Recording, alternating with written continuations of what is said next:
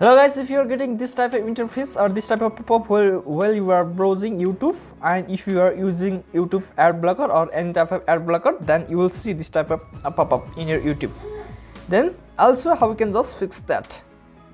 Please make sure this video is only for educational purpose only, so do it at your own risk. So let's begin. First of all, you have to go to your Google, then search for the ublock version. Now here you can see the links and results from the first link. Here you can see first ublock version. It's chrome.google.com. It's the Google Chrome store, and you need to add this extension in your Google Chrome. Then you need to click on the extensions icon at the top, then click on the more icon of the ublock version and click on manage extension.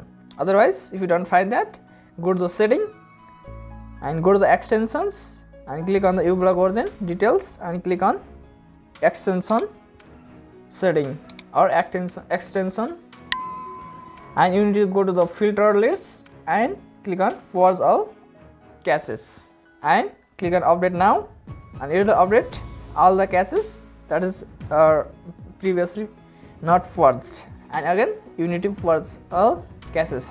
Now this will fix that pop-up in YouTube, and if you just try to open the YouTube again, then it will just bypass that and it will not no longer show that pop-up in your YouTube while you are browsing that, and it will also block the ads.